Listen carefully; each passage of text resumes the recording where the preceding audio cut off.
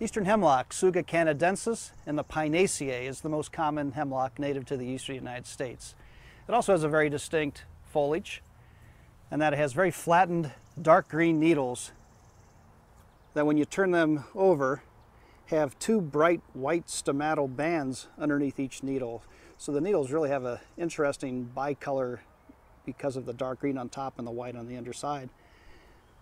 The cones are very small. Of course, they're not opening up yet. When they do open up, they'll be a very brown in color. Eastern hemlock has a beautiful form, a graceful habit. It can also be sheared. It's a good hedge plant. It will live for about 500 years. It is rather site sensitive. It should be on a site that has no drought stress. It does require a fairly cool, moist condition. It gets to be a very large tree with age, up to about 500 years, and fairly large in diameter. The bark is fairly distinct. It has rectangular ridges that with age become much thicker. There is a problem with the eastern hemlock. It does have a serious insect problem called the hemlock woolly adelgid, which is limiting its use in many places.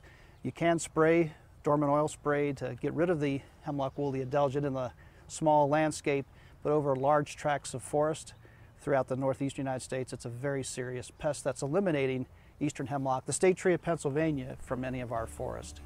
Tsuga canadensis, eastern hemlock, and the Pinaceae.